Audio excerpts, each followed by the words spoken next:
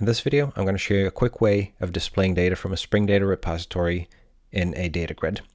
So I have a Spring Boot project configured with Spring Data. I have a Spring Data repository auto wired into my view, and the view is mapped to the empty route, and you can see it right here.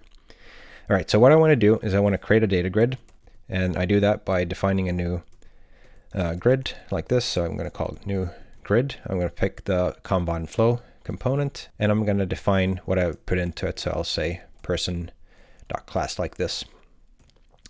Now, person has a first name, last name, email, phone, date of birth.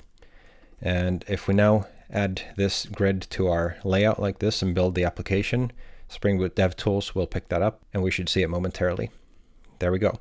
So we can see we have columns for all of those. Now, I don't want to show all of them, so I'm going to call grid.setColumns.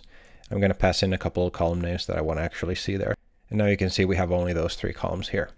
Last thing we need to do is actually pass in the data. For that, we're going to call grid, set items, and then we're going to call our repository to find all.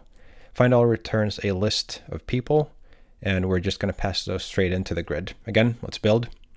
And as you can see, we now have all of that data in our data grid. We can sort and look at the data here. Now, this way of fetching everything from the database using find all works when you have a small data set, but it doesn't scale really well if you have a large data set. So in the next video, I'm going to show you how to deal with paging.